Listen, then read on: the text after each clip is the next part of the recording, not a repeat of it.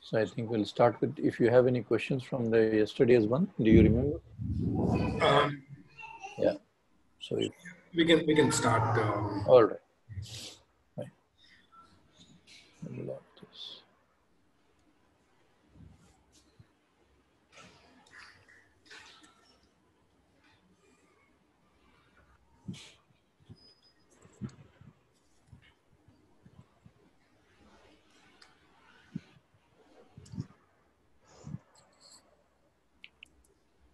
So we'll talk about, pointers as function parameters. Okay, pointer to an arrays, then arrays of pointers. Then we'll talk about pointers to structures, which we have spoken. Then we'll talk about allocating dynamic memory location of memory. And then we'll talk about, some problems related to the dynamic memory locations. So something like, memory leak and data corruptions.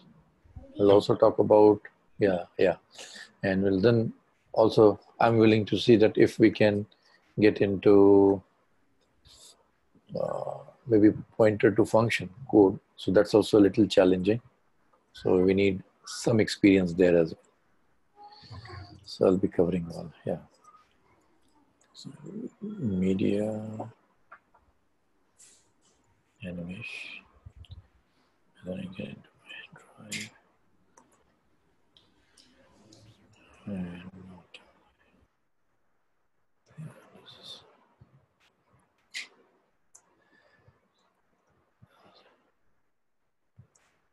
get into build with codes, and this gets into concepts.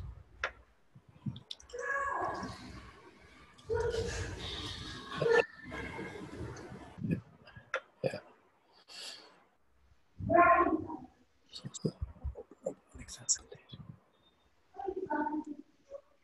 So today, pointer arrays .c.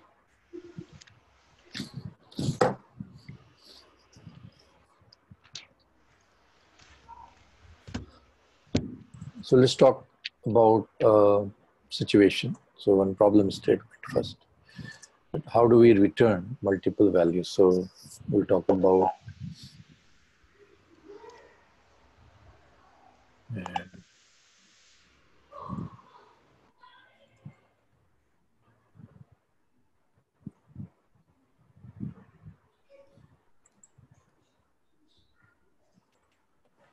so there are a lot of cases where arrays and pointers are replaceable or interchangeable. One very common thing is when you manipulate array and pointers with their addresses, they are quite interchangeable. Let's take an example here of that we have a program where a function called as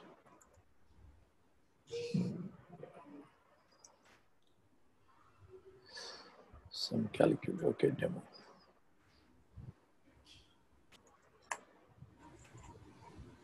Now, assume that we have an array list. So I'll say a list, and it has some content here.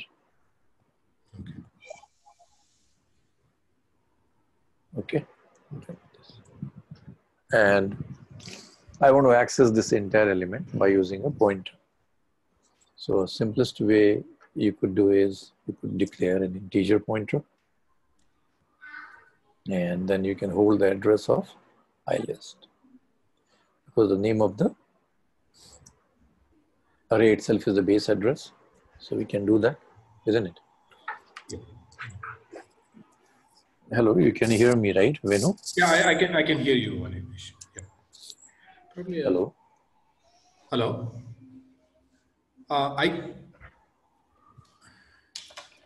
Venu, you can hear me, right? I can hear you. Yeah. Can you hear me? Hello. Hello. Can you hear me? Yes, Animesh. I can hear you. All right. That's fine. Yeah. Can you hear me? Yeah. Now I can. So, I was trying to explain about pointer to an array.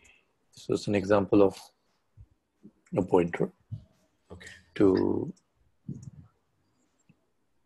an array list. Okay. So how do I access it is we can do the arithmetic stuff. So I can say for I assigns to 0, and then while I is less than, now the size is, in this case, I'll hard code it to be 5. 5. Okay. Yeah, and plus plus I. So how do I access it? Via pointer. So I would say IP, which is the first address, plus I, and in bracket, and then dereference this. It's important to notice this. So what happens? IP plus 0, IP plus 1, IP plus 2, IP plus 3. So it will keep going the offset of the integer. Okay. And I can say something like, printf and verify this. The data accessed via pointer is mod d/n and this. So what's going on here? A mechanism by which I'm performing the pointer to an array. So having one handler, I can have an access to an entire list. Yeah. So it's an easy way of indirectly accessing a block of an address by just one handler. Okay. So you can think of, like I have a RAM of 1K, 2K, 3K. One pointer can directly have an access to the entire memory location. Okay. So yeah, let's try this first. Pointer arrays. See, I is undeclared, line number 11. Let's add one. Let's come back here. Try this out. So you can see via pointers we are able to access it. Now in this case, once the pointer is holding the address of another, you cannot hold the address of the back. Means you need to keep traveling, So there is no dedicated address. So each pointer does not have a dedicated address. So there is a concept of arrays of pointers. So arrays of pointer in the sense, I can take an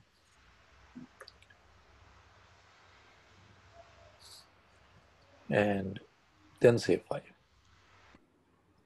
It means what? Now there will be a pointer. So I'm creating an array of a pointer. IPL of 0, IPL of 1, IPL of 2, IPL of 3, and IPL of 4. All of them are 5 different pointers. Okay. Each of them can also hold a dedicated address also. So that might also be a scenario where you want to have what? An array of pointer to hold the unique addresses. It means at any given point of time, each handler will be holding a unique address. But that's not the case in the line number 11. Sorry, 10. I'm sorry. Yeah. So the dedicated address is one which we can Always access animally. It's like for 5 different array, there is 5 different pointers. And in line number 10, we have only one pointer which is holding the starting address. And after that, it will lose the first address, will get into the second address. So while it is pointing to second address, it cannot access the first or any other element. Oh, because a pointer at once is holding only one address in the first one. Okay. Okay. But here is an example where we have an array of a pointer. Okay. So here what we need to do, we need to assign the addresses. So how do I assign the address? Again, for loop. And here I will say IPL of I gets assigned to I list of I.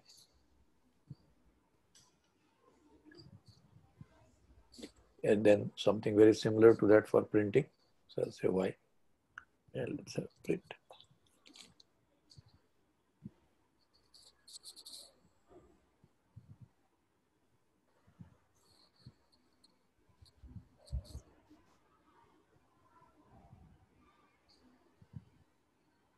So here I can use an array style. So I can say star IP of I.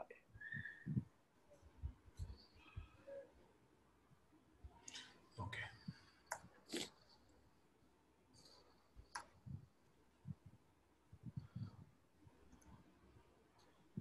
Okay. Where is I? Okay. Type is IPL here. The alias name was missing there. Now you can see what it says, that whenever you use a pointer, array to array assignment, not possible. So you will say individual addresses are being assigned, because I list of I refers to what? A value. I need to get the address of it. Yeah. Otherwise, we'll keep giving you the value, right? Yes. Yeah. As you can see, the resultants are same, but now the difference is always IPL of 0 will always refer to 21. IPL of 1 will always refer to 45, and so on, you know. Okay. So it becomes very nice. Yeah. So, you know, there might be situations where, you know, if you're using a multi-threaded programming, and these are 5 unique locations, and you want each CPU to access these locations directly or simultaneously, then array of pointer can be handled, right? Yeah. So that even though in single clock cycle, if 5 CPUs are trying to access 5 different locations, okay, it's in parallel execution, there will not be any side effect. Otherwise, you have to serialize it. In the previous case, if it is a sequential access, it is fine, correct? Yes. Yeah. One by one, we can increment or decrement or assign the address and move ahead. But the moment it comes to parallel access, it will fail, right? That's not a good choice. Yes. So by knowing this, you are as a developer in control to decide, depending on the situation, what kind of, you know, pointers should be used for accessing. Yeah. In embedded, it is always a good choice between space and time, right? Here you can see there's only one handler, so only one memory is used. Here 5 memories are being used. Oh, yeah. Correct? Yeah. Now let's talk about passing in arrays and trying to control that. So assume that I have a function get square. Okay, you have to construct this now. So suppose I have a get square, okay, and I say I list.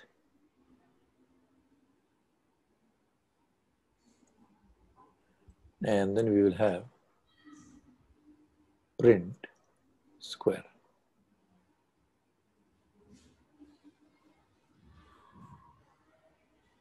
So size will be 5. Let's pass the size. As you know, array size will be lost when you pass, correct? Mm-hmm. Yeah. So these are 2 functions which you have to design. Okay. So how do I achieve it? Idea is that this function definition should take the list. So 21, 45, this entire thing should be passed, correct? Yes. So we don't have to define it as an array inside get square. So you have to write the definition for it. So you have to help me solve this code. So now you need to build this code. Tell me. So it doesn't have any return type, right? Yeah. So because it doesn't have any return type, I'll have to say void. And I can say get square. And then I can say what it is. It is an array. So how do you store the address of an array? Use the pointer. Correct? Yeah. Yeah. So I'll say int star any name, say P, or IP, just easy. And then int size, correct? Yes. Now what do I do? Loop? Yeah, for loop.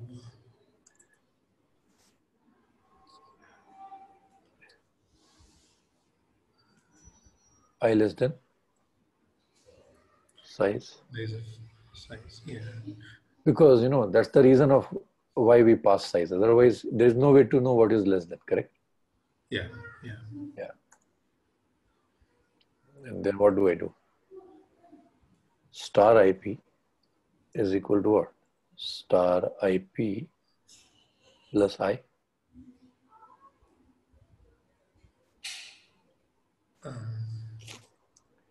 It means I have to keep rolling, right? IP plus 0. So IP is 0. IP plus I is IP's first element, which is the array's first element, right? Base address. Yeah. And then star star, again, IP plus 1. Oh, no, sorry, I. Now you see there will be two asterisks. So one refers to dereferencing it, and another is a multiplier asterisk. Okay. And even though they appear together, it can be confusing, very, very confusing for a developer. But syntactically, it is correct. What I'm doing, I'm dereferencing a pointer and multiplying with this asterisk, same thing. And after the multiplication, the output is going to be stored in the same element. Yeah. So how will it be enumerated is very simple. IP plus 0 is equal to IP plus 0 multiplies IP plus 0. Correct? Okay. IP plus 0 value will be what? 21. 21 multiplied by 20. This also will be 21. Okay. Right? So something like this will be the resultant, is what we are expecting. Okay. Correct? Yeah. Now, how do I print it? Very similar. Yeah. We can generalize the printing rather than again writing again and again. So print square. Again, I need to take a pointer to hold the address, and then again in size. Name can be anything. Yeah. You can take the same I for I. I think I can copy from here.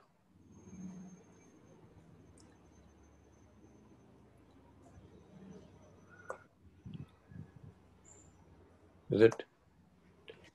Right?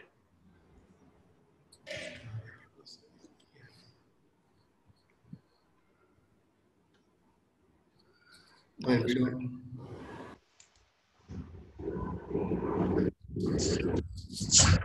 So it works, right? In this way.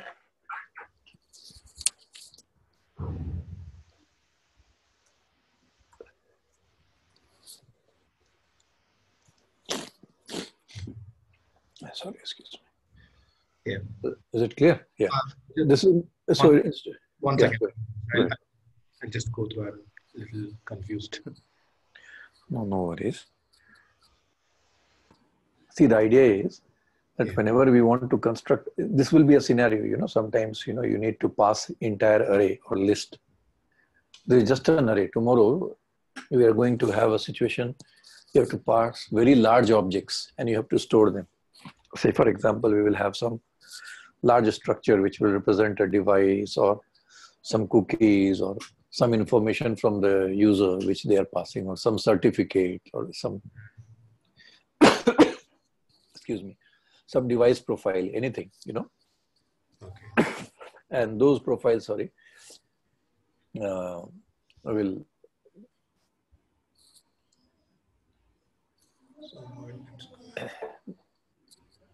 Sorry, I'm not feeling well a bit.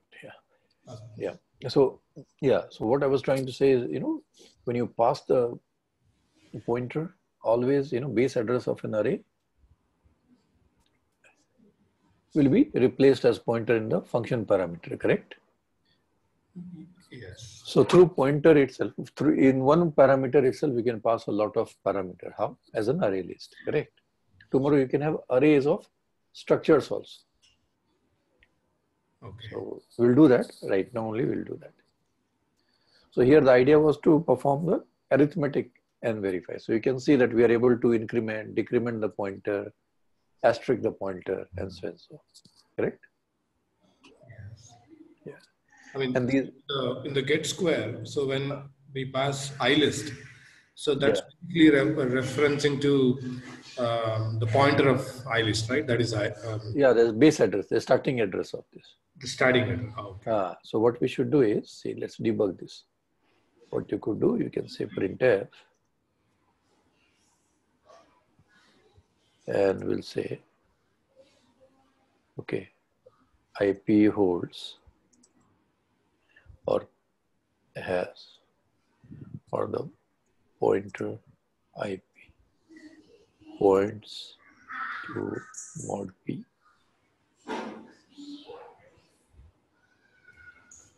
Base address of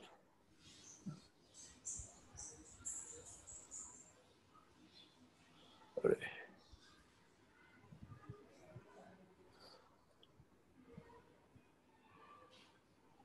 Comma. We'll say IP. Now this has to be verified also. Okay. Here, let's print the base address.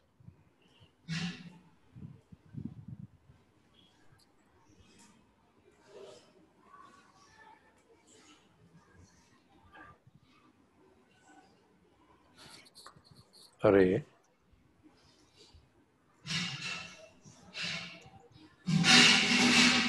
IList points to mod P. So I can say IList.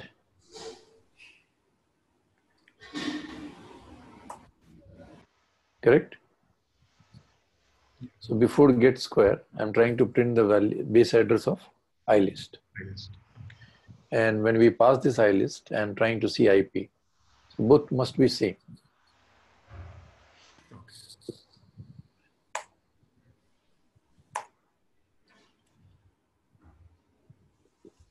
Correct? So, yes, yeah. So the idea is very clear because we already understood this concept while I was talking about array. That will be very weird. Imagine that if we have 1 million line, array list, and if we create a 1 million copy, it will be a damn slow program, right? Yes.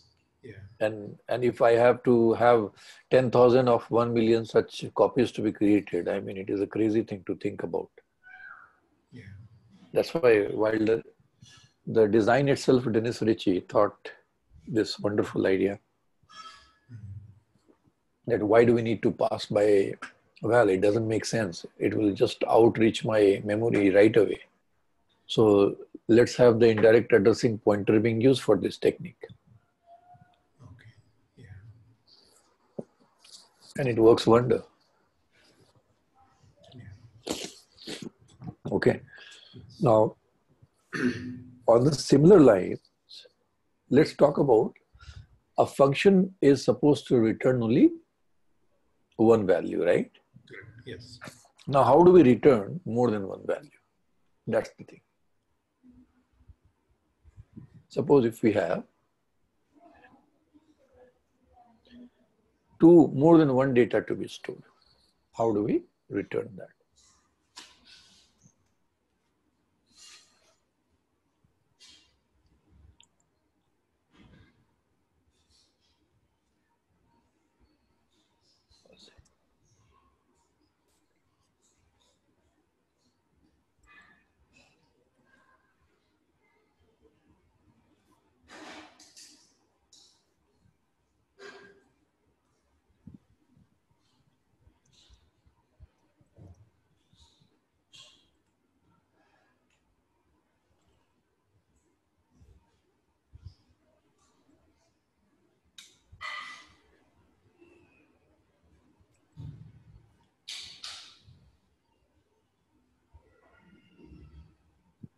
Right?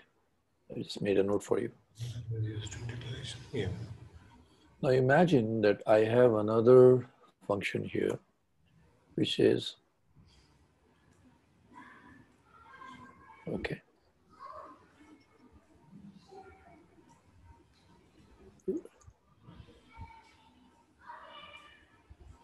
give even. Okay. something like this is a function. And now I'll say int star. And then I say int, okay, list.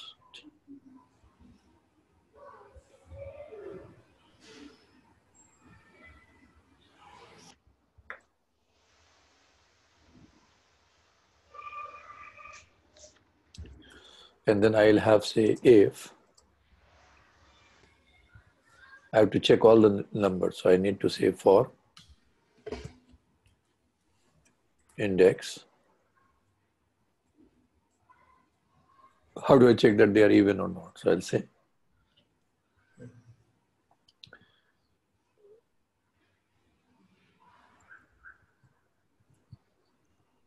and within this for we'll do what? If list of I mod 2 is equal to 0, then return what? List of I. Else just don't care.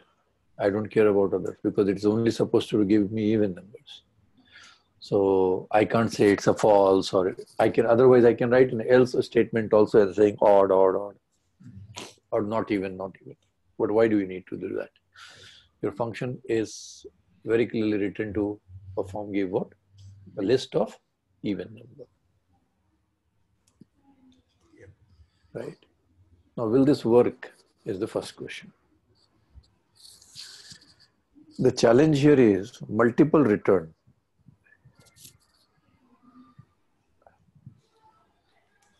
Because the moment you say return, the function is returned. How will the second time the function will be ever called?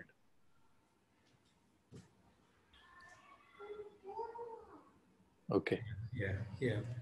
I'm just trying to explain this. Now you see what we do is, we try to say, give even. We're just trying to call this function. I don't want to store anything, just placeholder. First and foremost, what it is trying to say is that you're trying to return a value rather than an address, because arrays are always referred as address. So it must be returning the address, right? Individual address.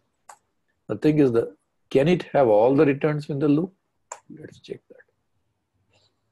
There's one very interesting warning also coming up.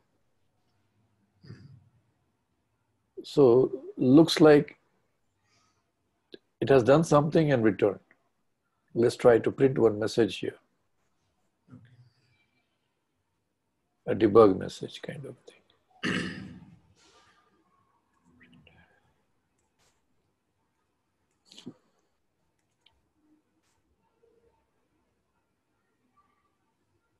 Hit even.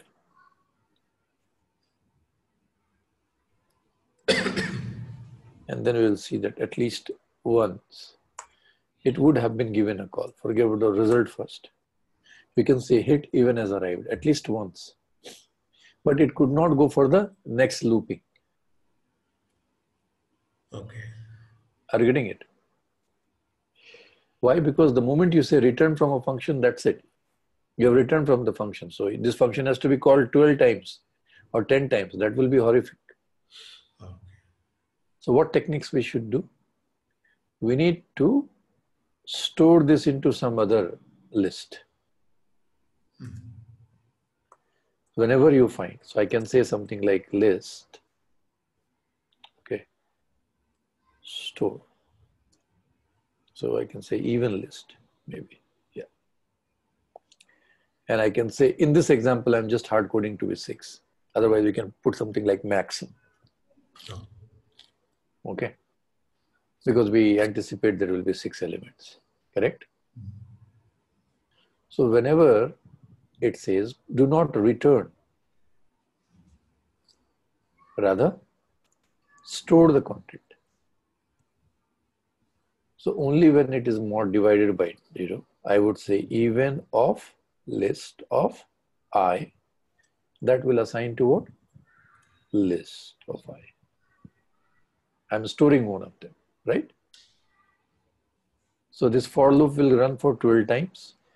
6 times hit even will arrive. Whenever it arrives at that time, event list of I will be stored ah.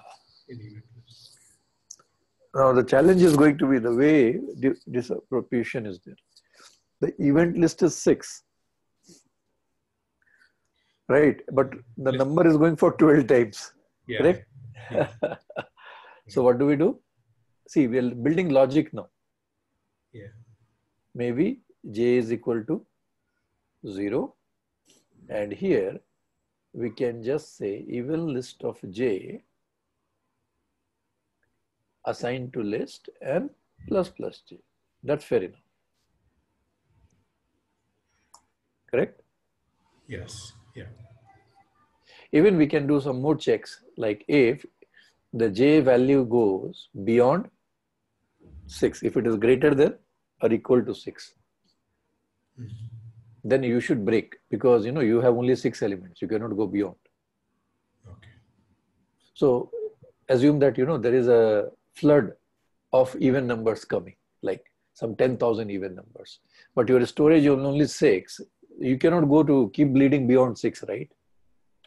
Yes. So you can also check for that if required and say that, okay, that's the max I can store it, and that's it, right? Yeah. Yeah. Yeah. But if After this, tell me. If we need to like just print this and see, the event list, what it's holding. We have to like print f. If you want, you can do that here. But the whole idea is why we should printf here. I can do it for you, just for your verification. Yeah.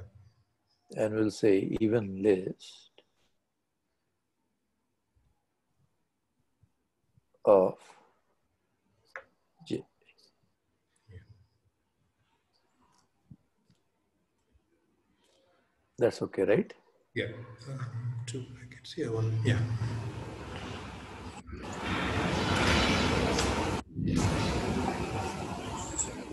Now you can see there's some garbage coming up. 3, 4, 5, 6 times. But yeah, it is coming for 6 times, that is for sure. Yeah. But it's garbage. That's a different concept. When we compiled this program, this compiler was pretty smart to give you a warning also, which was ignoring earlier. Okay. Okay. Which was like, I'll make it as wall. Yeah. Now you can see it says something like this, that pointer is going beyond the limit and other things. Okay. The challenge is that whenever you declare a local variable, the lifetime of this local variable is within this function. Correct? Yes. So the moment you go out of this function, it is lost. So how do I make it persistent? One option is I can make this, both the variable, to be out of the function, like a global variable. Yeah. And then try to realize it. Okay.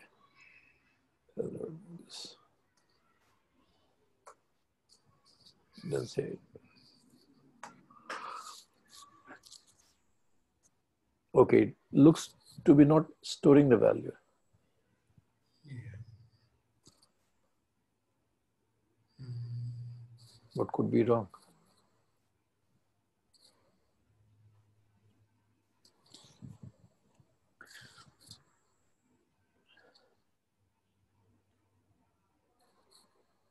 Okay. So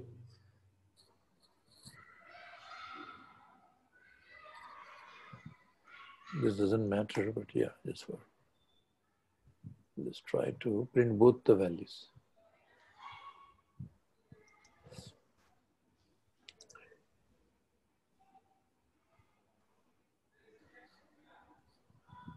List of I.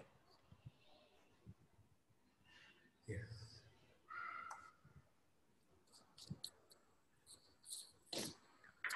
So it is going for looping 12 times. Yes. Yeah. Now you see the values are correct, 2, 4, 6, 8, 10, 12. But even list is not accepting it. Yeah. Whenever I say even list of j, it doesn't accept it. So, Plus plus is happening first and then we are printing. Let's try this. Outside. Got it. okay. I have tested first. Checking has to be done in if. Yeah. So If j is 0. Then you come out of it and then you say increment. plus plus j and then go for the next loop. Okay. But in this case, the j will be incremented how many times? So 12 times. You're forcing, right? Yes. Yeah. Yeah. So after printf, placement will be a good choice. Isn't it? Yes. Now let's see. Yeah. Correct? Yes. Because you were incrementing in the beginning. So I'll comment now this. The whole idea is after the computing, when you are done with this, you have to return the entire array by saying what? Return even list, which is the base address of the array. Yeah. And then we should call that in main. Exactly here. So here, what is it going to return? The base address of an Even. array? Yeah. Yeah, even, so it's an array. So I have to store a pointer over here. So I will say, okay, say,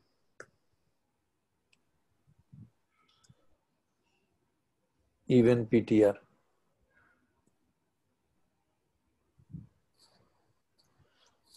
is equal to this address. Now what is even ptr? It is a pointer. So I'll go on top and declare int star even ptr. Get that? Yeah. Now just by doing this,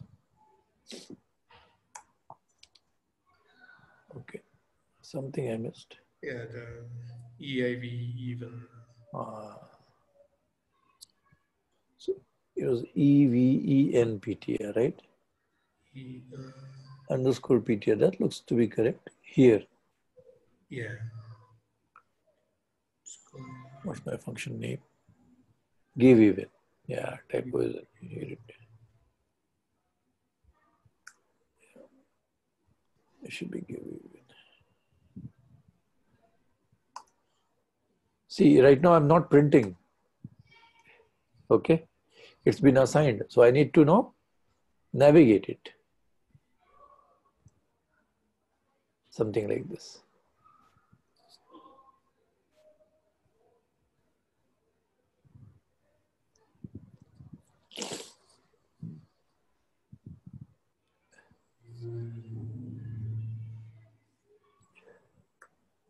Make it as even underscore PTR.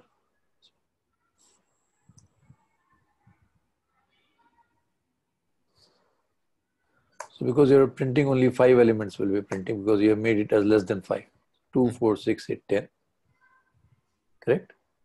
So even PTR. Now this is a very tough problem. Whenever you return, okay, a block of address, how do you know where will it end?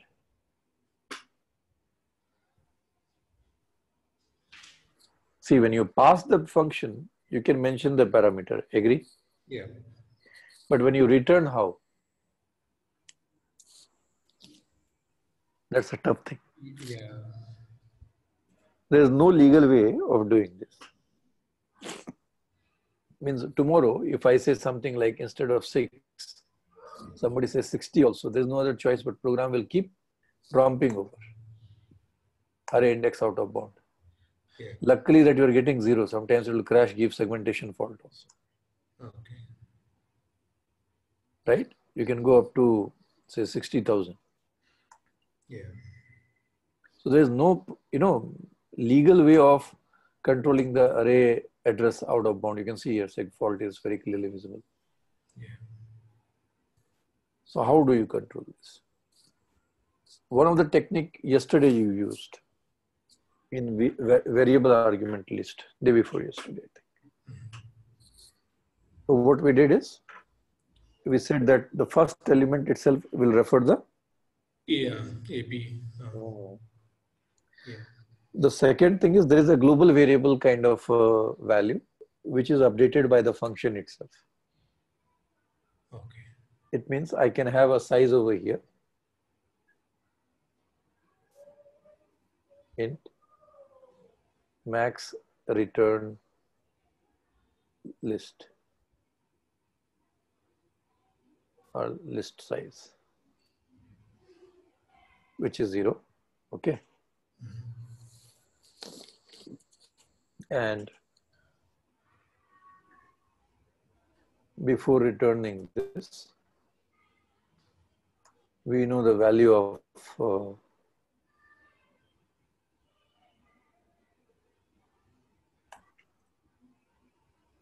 here I can say max return list size is equal to j. Okay. And here we can print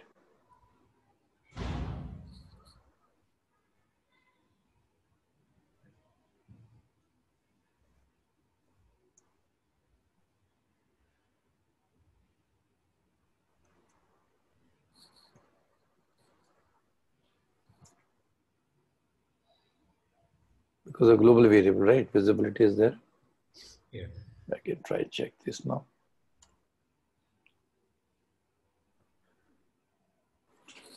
Max return size is to be 0. How? Is it 0? Should be. We say,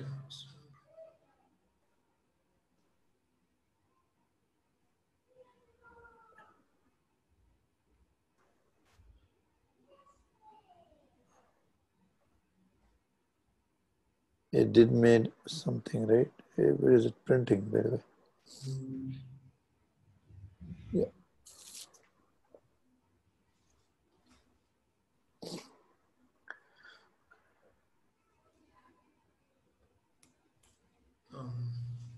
Even I can come out and assign this and check here. Because whatever the value of j is, it will retain after the for loop also. okay. So it should show me that. No, it doesn't show me.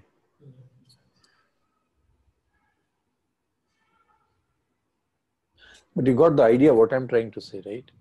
Yeah. Yeah. Yeah. That, the j should carry the value. So I know that it is 6, right? Plus is it's incrementing, right? Yeah. So it should be 6. Incrementing. I mean, before. Yeah. It used to, right? It was anyway printing that. Yeah. If I place this and print this, it definitely makes sense. Here what happens is max values are again and again getting assigned. So it will get the correct value. That was my idea. Here. Okay. Every time, if it is successful, so j is 0. If it is second successful, then it is 1, 2. Like this, it should be the case. Is what, yeah. Why is it not assigning is a question mark? Yeah. Let me see. Oh, I'm printing at a different place. See here. The print is before the function call. How will it assigned? You got that? Much before the function itself, we are trying to print the global. Okay. That's true, right? Because it is anyway 0. Yes. Only when the function is called, you can see this impact, correct? Yeah. Simply booting the question out here. Now you see this. Yeah. Fine. So then you can specify here. Now you see here it's 5 means I need the result as 6. So that's why idea was come out from this, J will retain the value out of this. So legal value will be stored here. The final value of J will be here. Okay.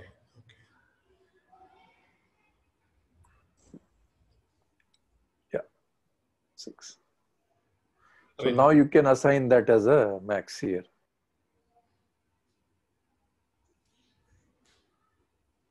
Yeah, got it, no? Yeah. I mean, if I change it, change the I, like when you increase the value of I, it was giving segmentation fault, right? So since we are defining J now, so if I go for a higher number, it still gives the same error, right? How will you go? No, because max value is almost updated every time, right?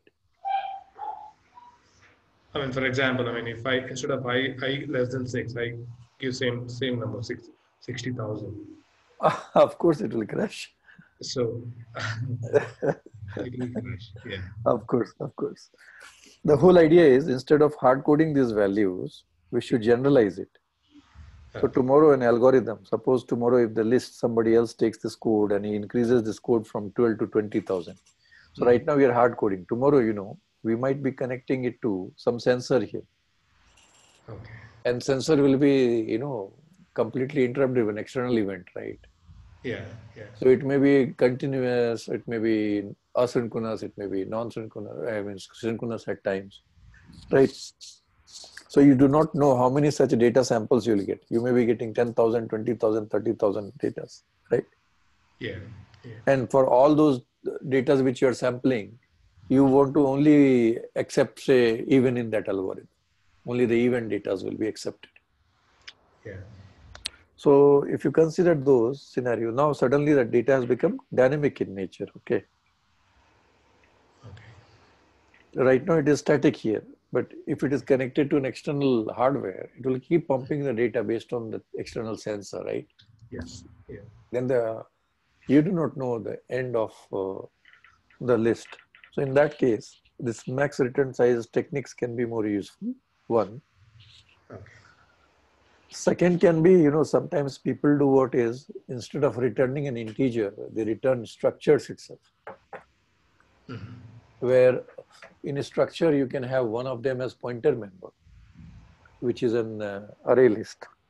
What could be the another technique is that you could take a structure and return it rather than having an integer. One member will talk about the max list and another one will be talking about the another list. For example, let's take a variation in this just to give you some more understanding in how you can write different ways the same program. Shall we take that? Yeah, sure. So assume that now I don't want to use this global variable technique. I'm going to use here, say,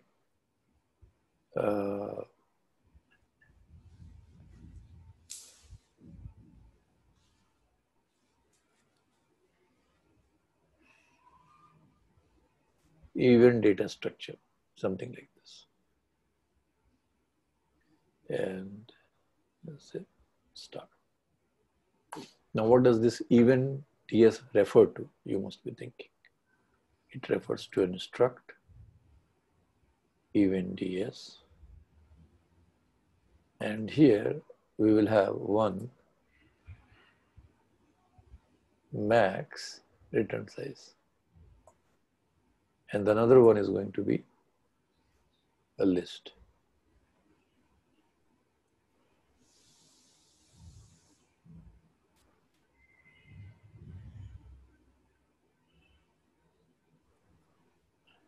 Or 6 in this case, correct? Yeah. And then I do type def struct event DS and I make a data structure of event DS. So now event DS means what? It will return the address of a structure. Okay. Yeah. So I need to declare a structure which can exist. So I will say event ds is my data type, right? And I'll create an object of say even list.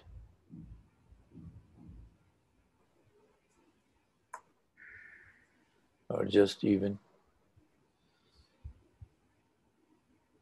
LST.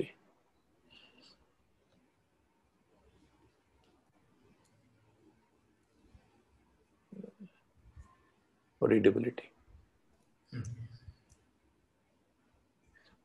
What I'm going to do is now I'm going to shut this all off.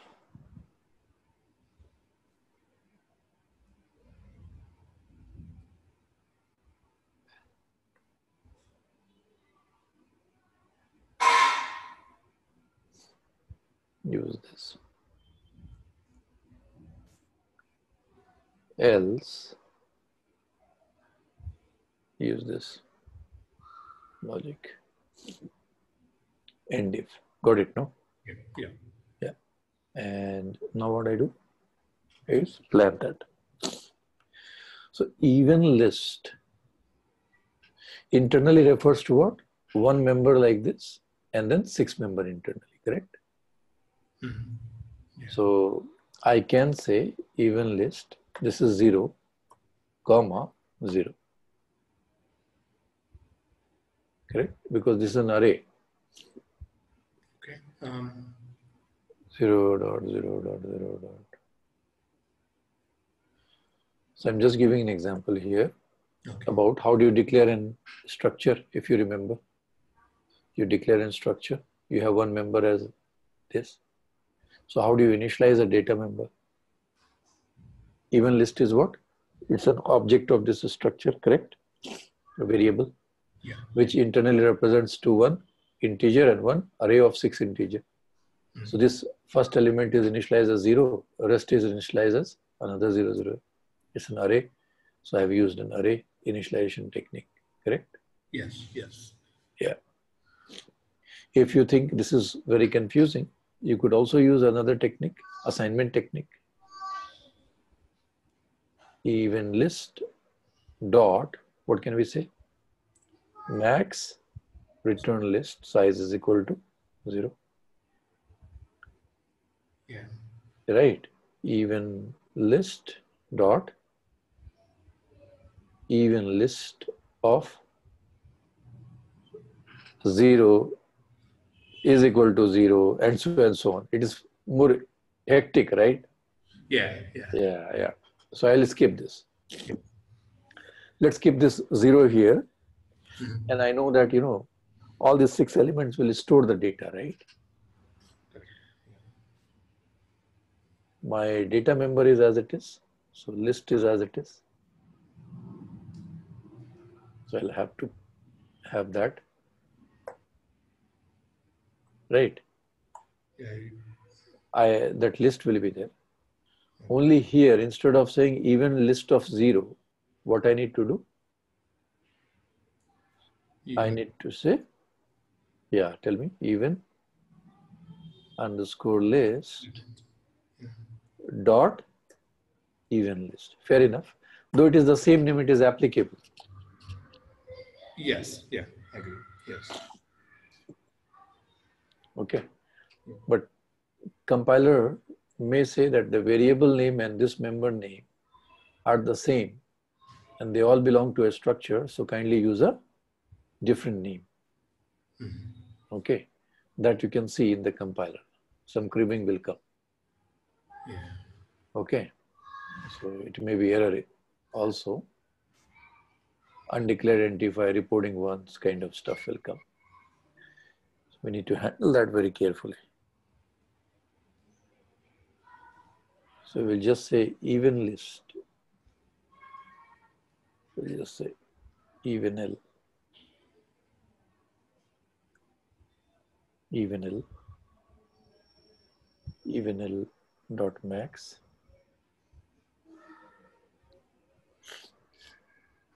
Okay. Okay. Here also this is even L.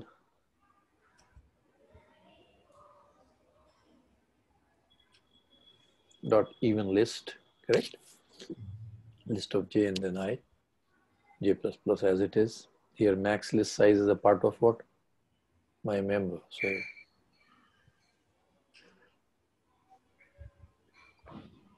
even L dot max size. Return will be what again? Even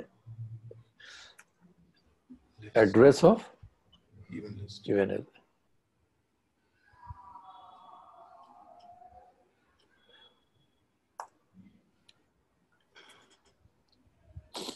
Like this. So now we need to give a user a documentation that, hey, whenever you use this particular function, this function returns what? A structure of something like this, where the first element will be storing what? The amount, it's the limit of the list. And the second one will contain the actual result of the list, like that. So as a developer here, this will also change.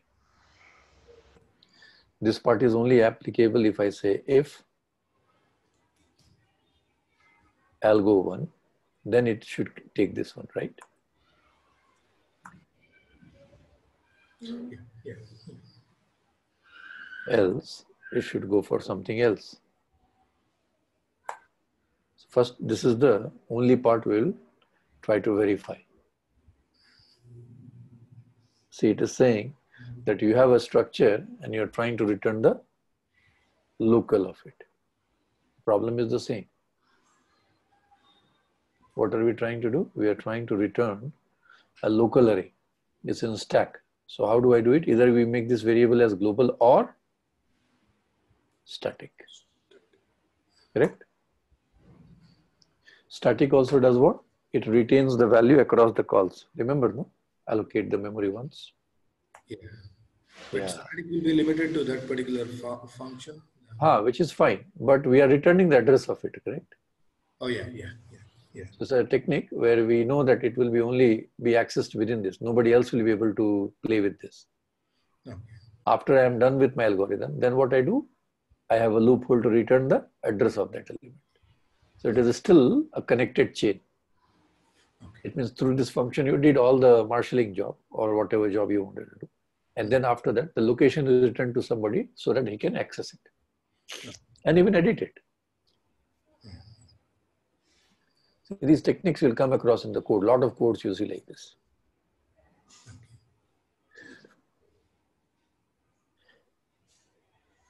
So now let's try to see that if this warning is gone, correct? Yeah. Now we have to look to print this part. So how do we print? It's simple. Here we will say get square, or what is that function? Get even, I guess. Give even.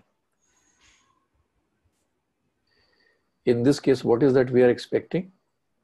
A structure pointer has to be returned. So I have to declare, instead of even PTR, we have to declare a pointer member of a structure, right? Yeah. So I will say even ds star, say SPTR, structure to pointer.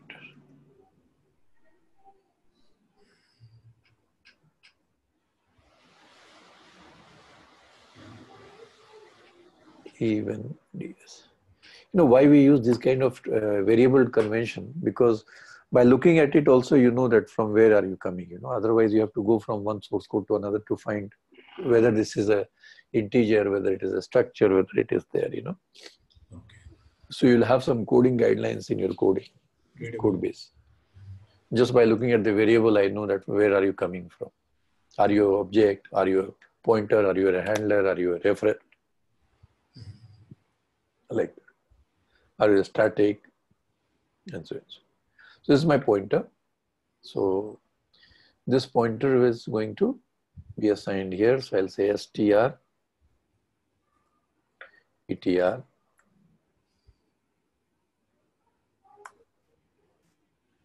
SPTR event DS assigns to get event DS.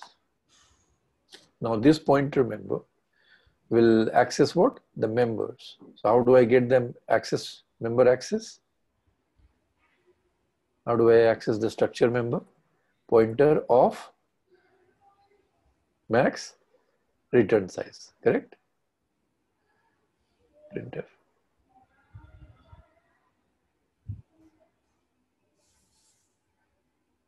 Getting the, how do you print the structure member? Remember, if you have a structure member, so it's a pointer, right?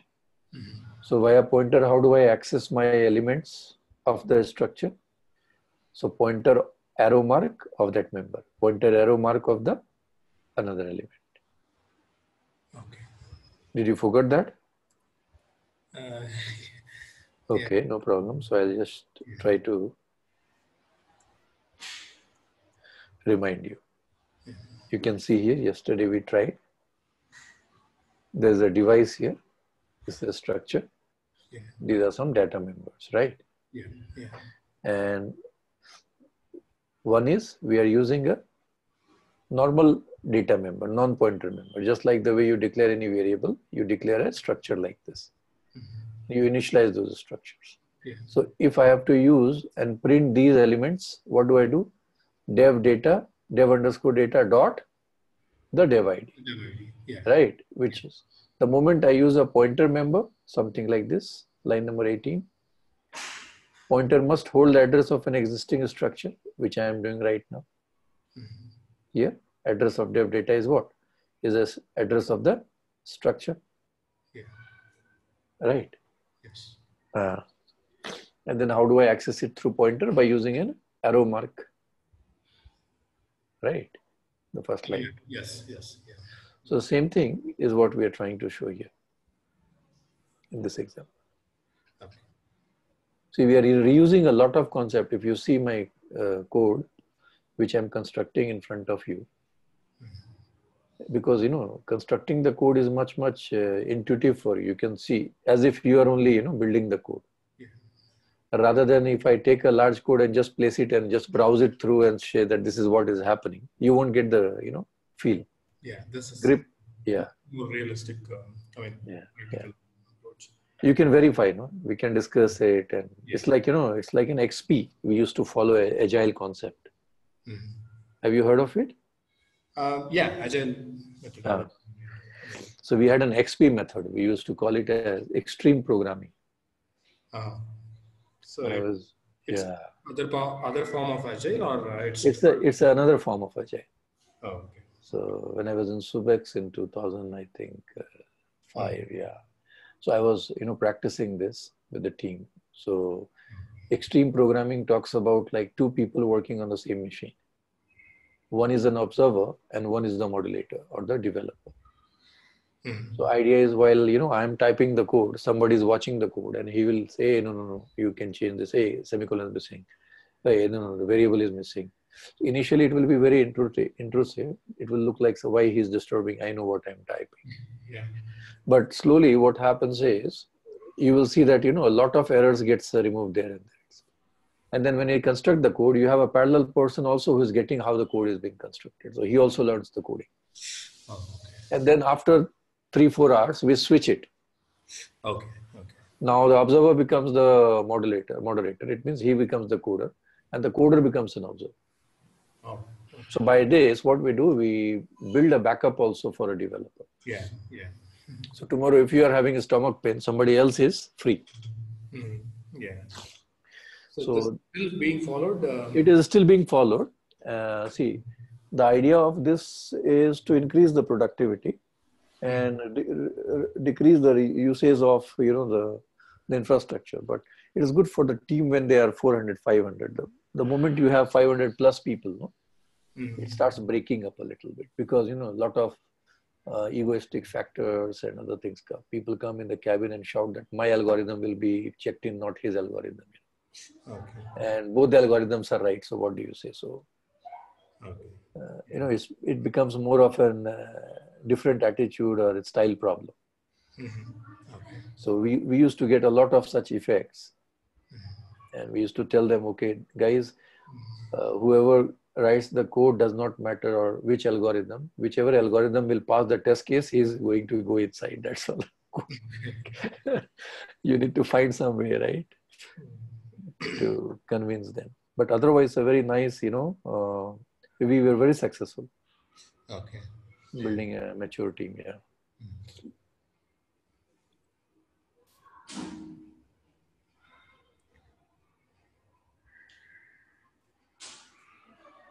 Oh, no.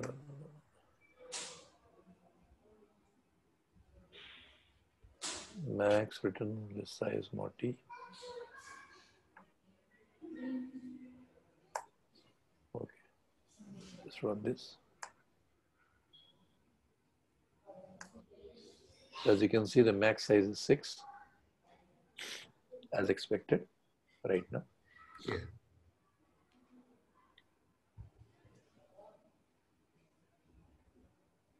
And now it is like almost the same thing. I'm just trying to, print them. So how do I print? First, I have to get the address is stored somewhere, correct? Yeah. So I can directly print the way I'm printing here, right? Same thing. So I can print here. Instead of max, I have to always say what? SPTR even of max. Why? Because this element is stored inside a structure. Yeah. See, it is a very powerful concept which you're learning right now, because very large objects, say if I have a device which has 15 different configurations, Okay. and you want to get hold of all the 15 configuration, and based on configuration 1 you want to do something, based on configuration 2 you want to construct something, based on configuration 3 you want to construct something. So you imagine that one structure returned from a function can have all the nested configuration inside, right? Now that you know nested structures also, right? Yeah. Yeah. So one structure, if it can return something like 15 internal structures, you can imagine how strong this program can become. Correct? Yes. So huge complexity can be answered like this. So the moment you have saying that I'm returning a structure, it means I can return anything in this world. See, the beauty of software in structure is that you can represent anything in this world. Right? Say, for example, you want to write a CPU, so I'll say struct CPU, open, close, and tell me what you have in CPU. Okay, you have ALU, you have this, you have this, you have this. Okay, you want a human, okay, struct human. Human has what? Okay, it has eyes, has brain, has this, has life and age. It has legs, that's everything I can write there inside, right? And functionalities also. So that's the beauty of a structure, that structure can virtually represent anything in this world, right? And that is why it is also called as what? Abstract data type. So anything which you think can be constructed. It's a very powerful concept. Probably the basic building block for every programming language, struct. Right? Because it gives the power to represent real life objects, right?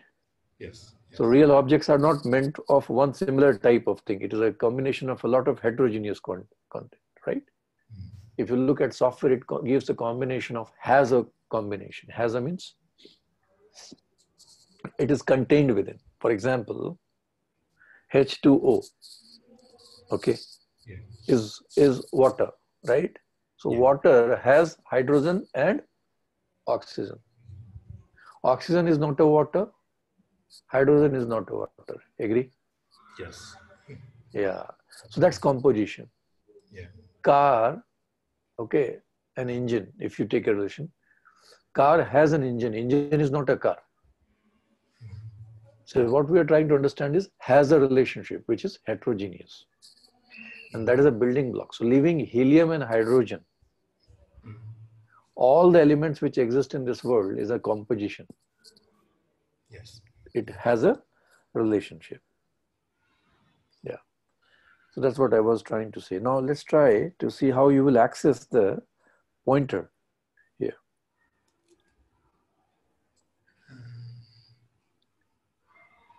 Struct pointer and pointer.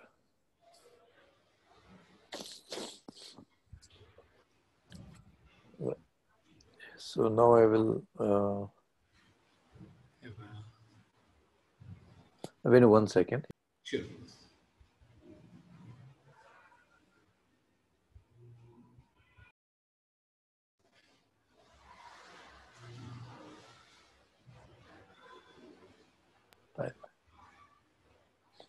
Sun is here, he has some things here. Todo mga.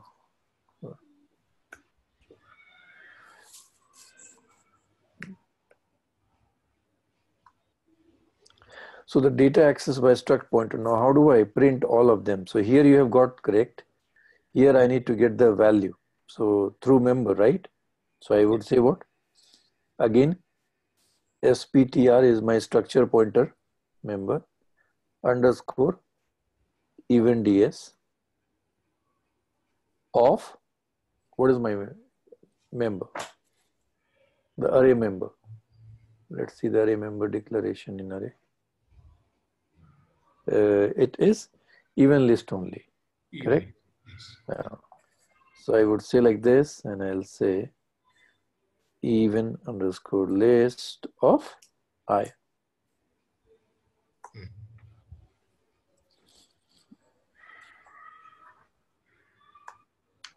As you can see, the resultant is the same.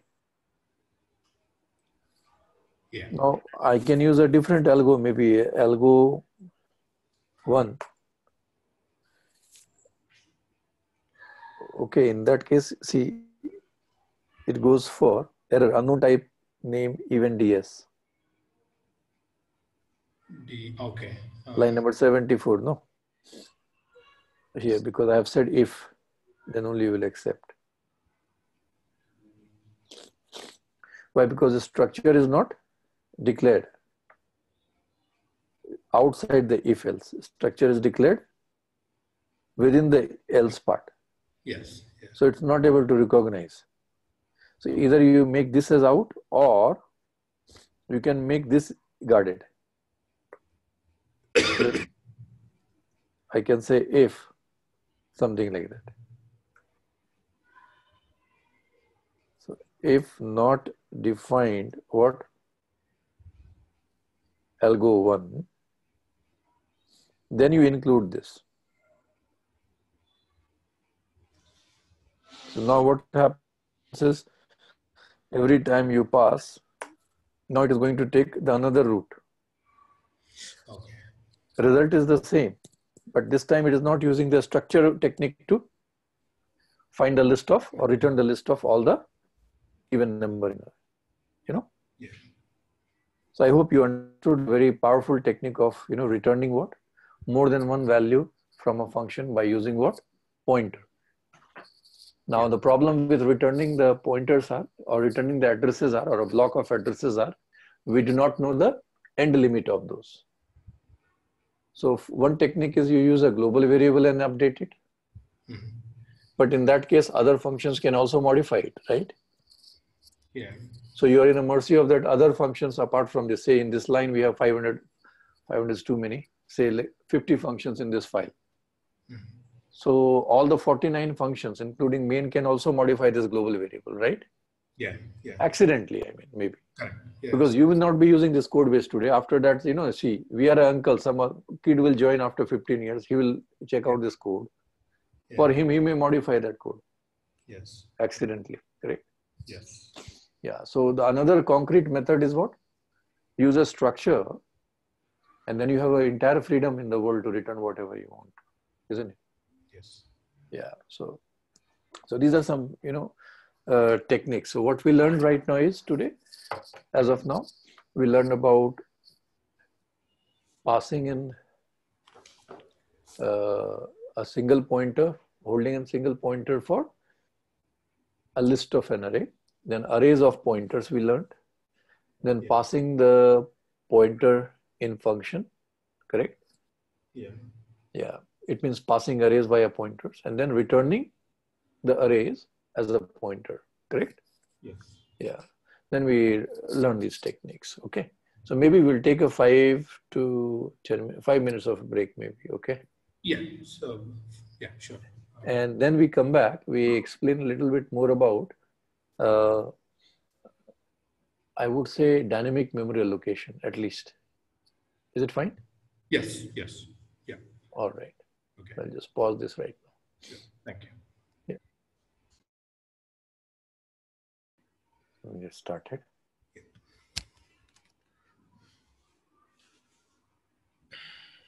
Yeah. So I just gave these examples. Now we'll talk about, allocating memory at runtime, dynamic allocation memory. Mm-hmm. And pointer is another way of you accessing it. Right now you saw, most of the time, all the examples of us assumes that there is already some existing address, correct? Correct, yes. Right, some integer is declared or some array is declared or something is there. So I can declare a pointer, hold to that address and access it, correct? Yeah. Yeah, but imagine that if we do not have any pre-existing memory, then how do we use pointers? And what could be the motivation of using such pointers?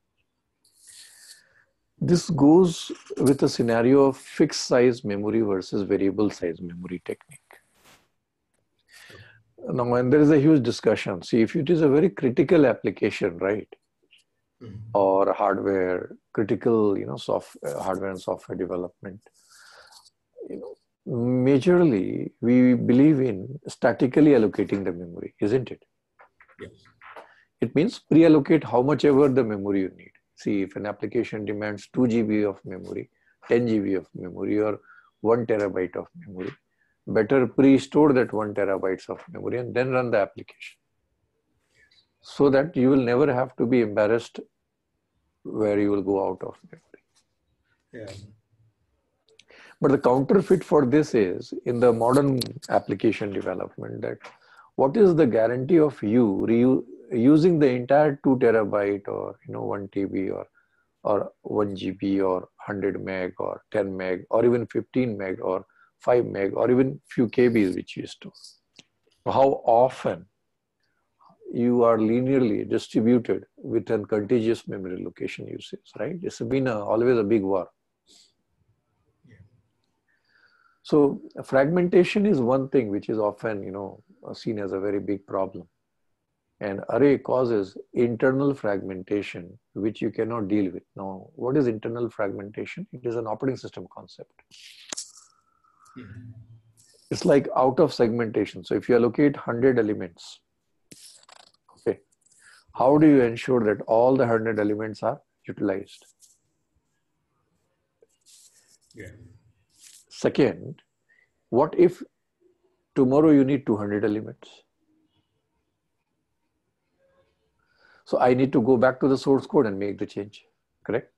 And rebuild it. So why don't we have another mechanism where we can allocate memory based on our requirement? As and when the request comes, I keep allocating this memory. So the logic of a heap was introduced in late 70s. The heap memory, one of the very vulnerable memory, it is maintained by the library. The best part is that, hardware does not provide heap support. Hardware has only 3 supports: automatically controlled memory, that is statically allocated memory, static variables and all. Second, stacked memory is controlled by hardware. It means the moment you call the function, stack gets allocated. The moment you get away from the function, the stack gets removed. Yeah. Now, if you have a static variable, the problem is it will never be removed till you come out of the program, correct? And embedded programs keep running while one. So assume that if you statically allocate 1 meg of memory, there is no way this 1 meg can be free till you come out of the program, correct? Correct, yes. And embedded applications is unlikely to come out. We love while one, correct? Yeah. So then how do we judiciously have a scenario where user can control through an external event the allocation and deallocation of a memory?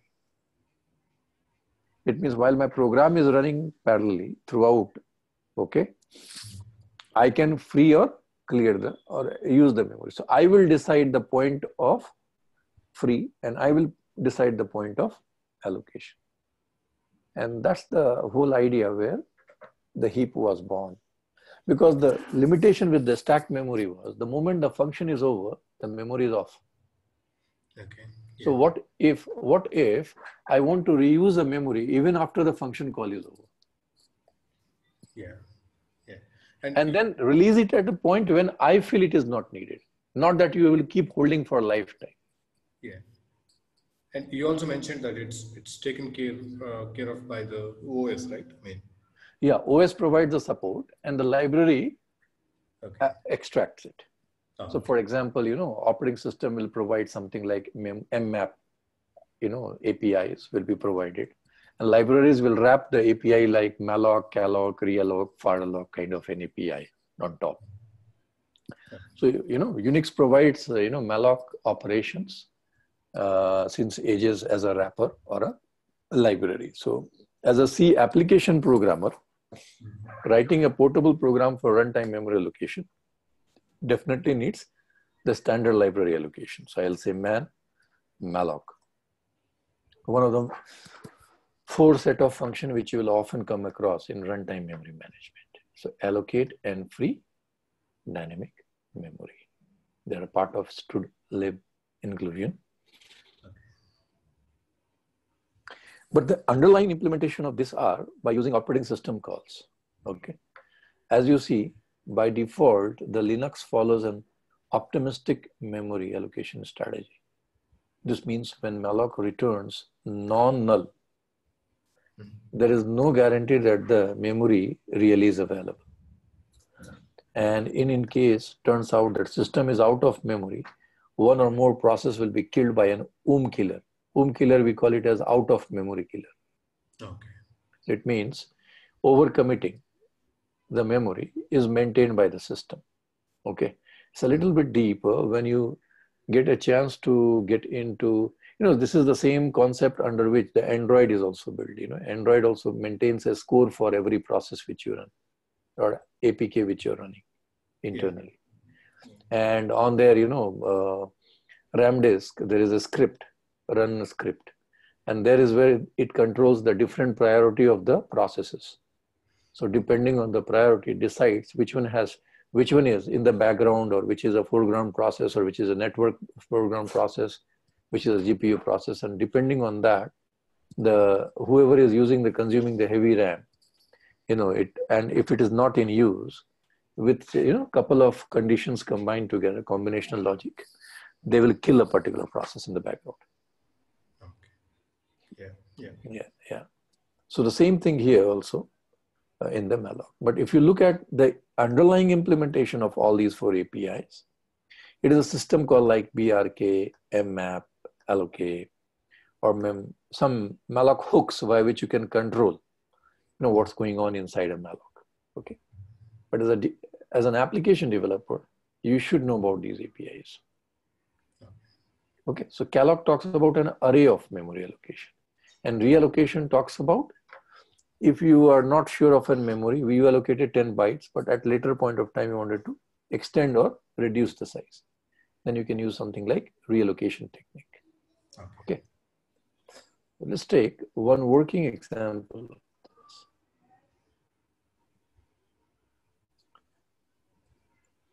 Runtime. Put here.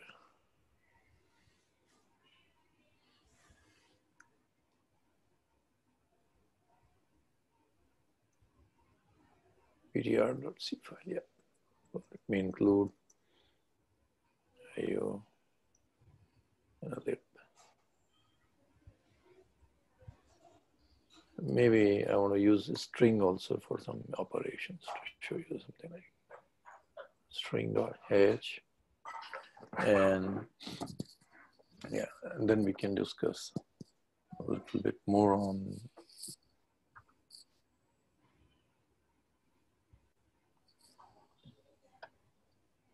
I think this is sufficient. I can use a main here instead of and move ahead.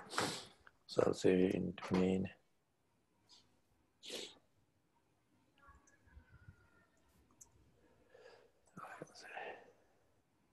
Demo heap.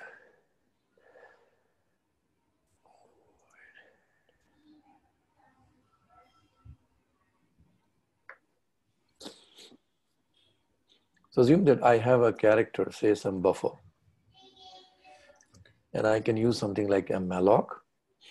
And I am, see, first and foremost, buffer doesn't have any bytes, correct? Right? It doesn't have any existing memory location also. Yeah. So I might ask an user,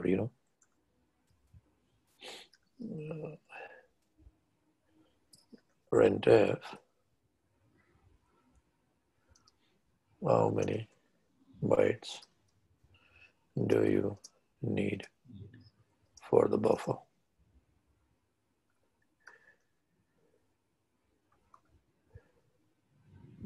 Okay. And he enters. So he uses scanf. CMOD needs flat. And let's have an access to the size.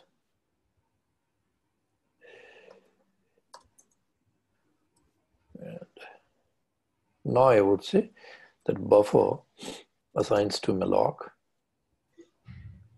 And I'll use this size. Okay.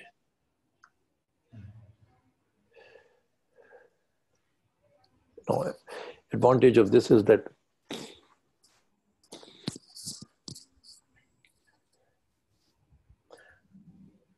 now I'll say string copy. But before that, how do I be absolutely sure that the memory is allocated? So if buffer is equal to null, it means there is some problem. So I can say printf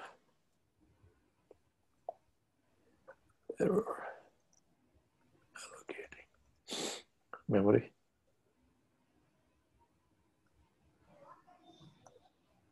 Else, I'll try copy this stuff.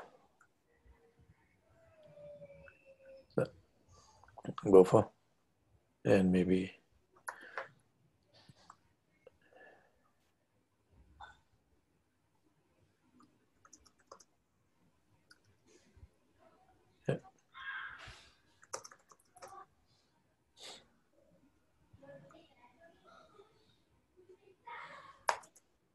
something like this. Even you could scan and write it. Scanf at the keyboard itself. So the idea is let's try to allocate the memory and then we can try free this memory. So first let's print this. Yeah. So it will copy the string copies the message to the buffer. To the buffer. Okay. So correct. Buffer hold that. Buffer should have this message, correct. So I can say something like the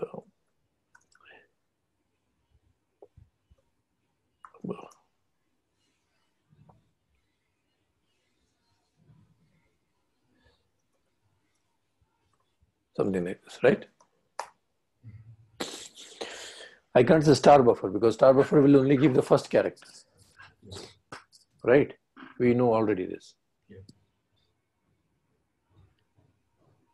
And I think after this you're done, what you could do, you can free the memory.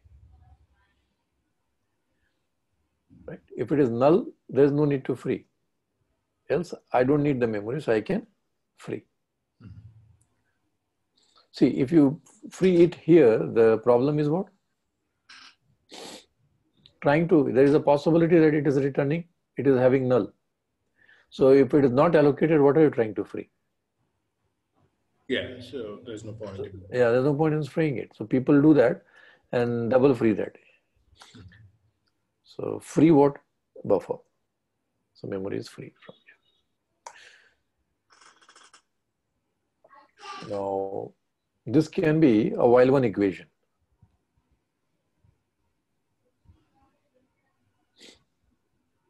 So that it can get the true sense of it.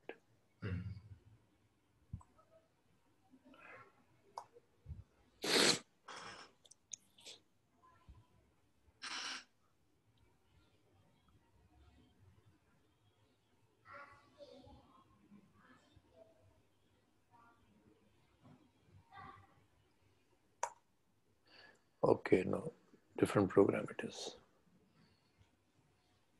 Runtime.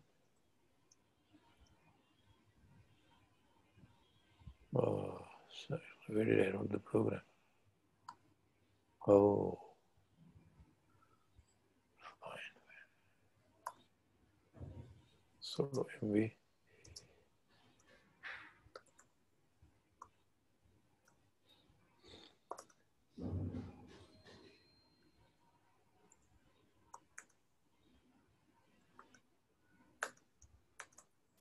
Oh, it doesn't allow me. I have to log in.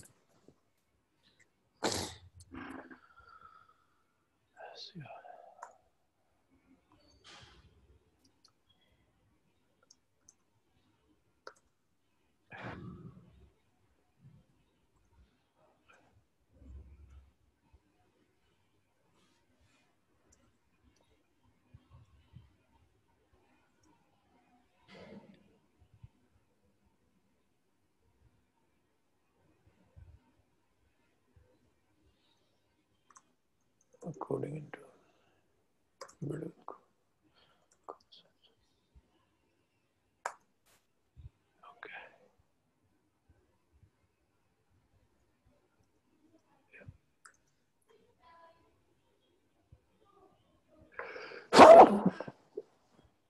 Sorry, extremely sorry. Yeah.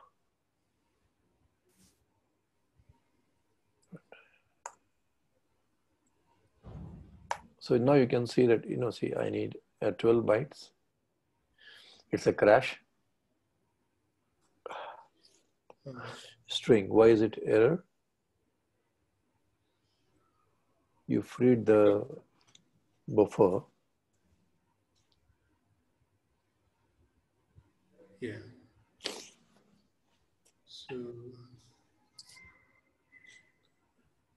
12, the memory you copied was higher than that. Now you see this. Again, let's run another program. This time you can see here. It's fine. But it's fine. 15 also looks okay. 14. 13. 12 crashed. Because this is a test string. It goes up to that bytes and then after that it crashed. 2 line, less memory, right? Your memory allocation is only less, right? Only 12 bytes, but your memory is more, 4, 5, 6, 7, 8, 9, 10, 11, 12, 13.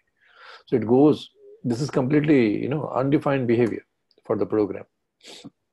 So every time, see, if you have pretty large memory, you can use large memory. If you have less memory, you can still use less memory because it goes in paragraph.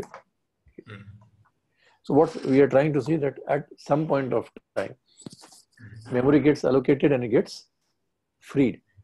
yeah. Okay. Way to track. Okay, we can track this as well.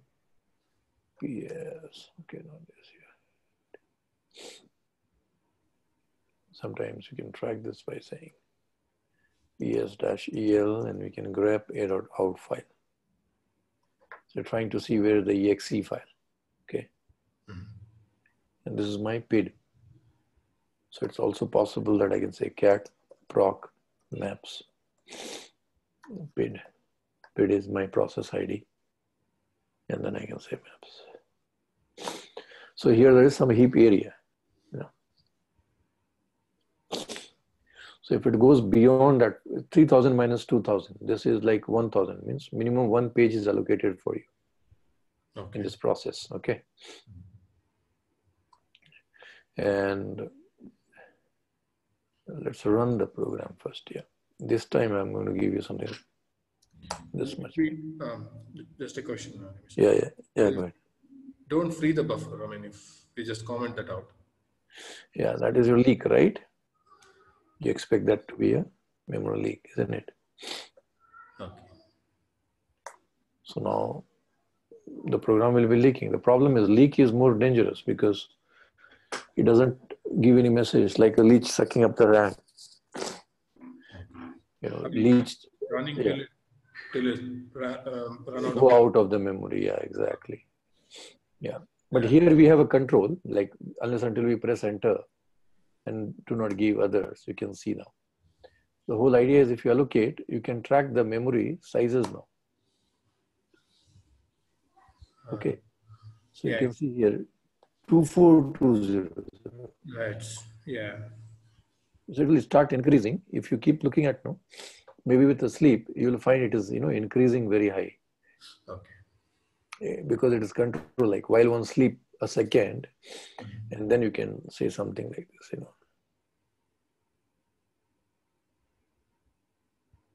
Say sleep for some seconds. Okay.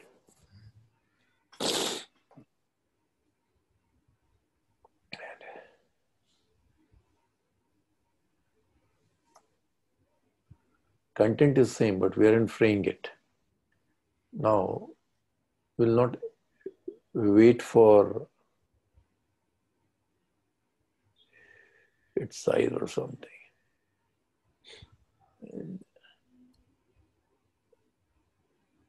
Just going to comment this.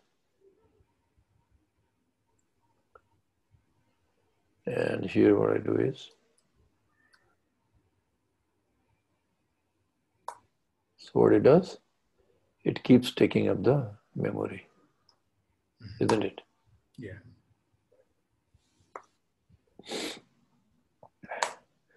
I got my PID over here, we ran in the background, just to say. And here I'll come back and use pmap command, and then use the PID. You can see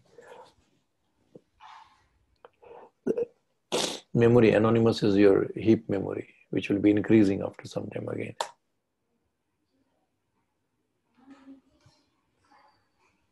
$12K.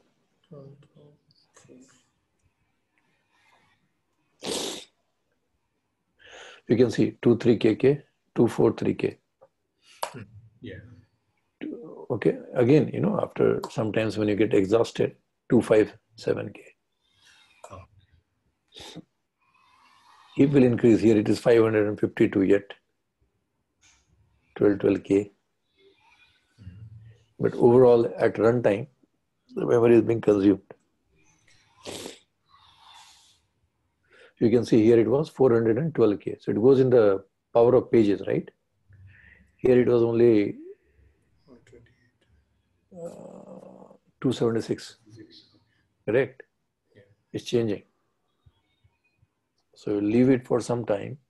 You will notice that it will start showing you out of memory. It will be killed. There will be a message which will come in this program here. It will be saying it is killed. Okay. This is pretty huge memory right now, what we have. It will take a while to crash. Yeah. Just 3 meg. It should have to go 4G and above. Yeah. Yeah.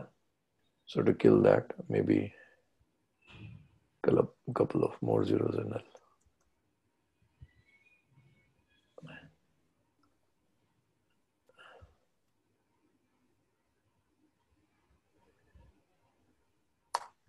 That buffer message is still coming. Yeah.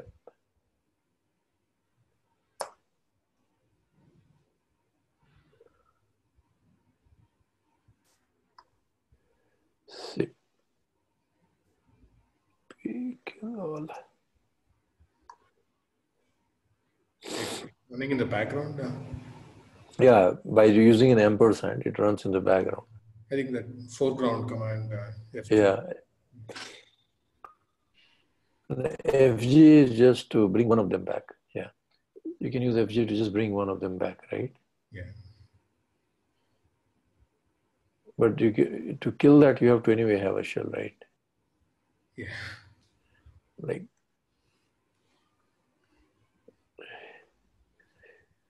you need to grab that. So there are two of them. So one you have to kill. So kill minus secure.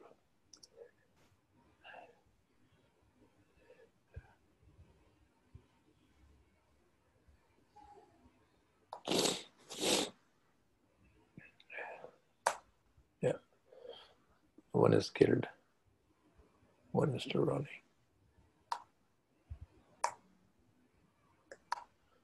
So now you can see all the running. I'll run this A.out again.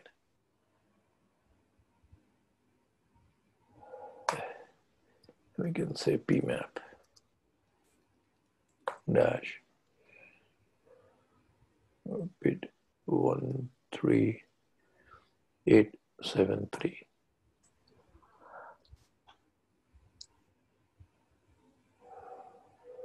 It takes a while. Okay. Yeah. So we'll have to give you 2/4. So I mean, once it goes beyond that memory, you'll be finding it. But if you want to deduct that if it is leaking, Okay. another way is, this is one suspect. Another way is you can run a command called as valgrind. I'll kill this program. There's a command called as valgrind. Valgrind. Okay. So if you install this, it automatically will tell you memory error is reducted. Okay. And then whenever you say Control C, it will give you a detailed stuff. Heap summary is here. 90,000 bytes in 9 blocks has been used. Total heap uses 9 allocation, but 0 freeze. Okay. Definitely lost 80,000 bytes in 8 blocks. Okay. I mean, this is part of the command. Yeah, there is a command available. Valgrind is a tool which is available now in most of the Linux distribution. It's part of the Linux. Okay. Yeah, so it can debug for ARM architecture also, PowerPC also, and x86 anyway from day one. So it's a strong tool to perform a debug. I have a debug session and this also, right? After I complete the pointer stuff and a little bit of data structure, I will like to explain you about the ARM build structure. So in the cross build, how you can test your applications. Yeah. Okay. Okay. So one at least UART interface program without any OS there. Okay. At least I can show you one example there. Sure. Thank you. So I think for today, let's keep it over here. What do you think? I think so. Yeah. Yeah. So we'll catch up tomorrow again. Yeah. Sure. All right. Thanks, Animesh. Sure. Just a heads up, maybe on Friday I'm having some audit going on at the office. Okay. So I'm not yet sure how I'm placed. No, I'll keep you informed. We can have it like Monday. Reschedule on Monday or something. Okay. Yeah, that's perfectly fine. No issues. Yeah. All right then. Yeah. Let's break then. Good night. See you tomorrow. Thanks. Thank you. Bye.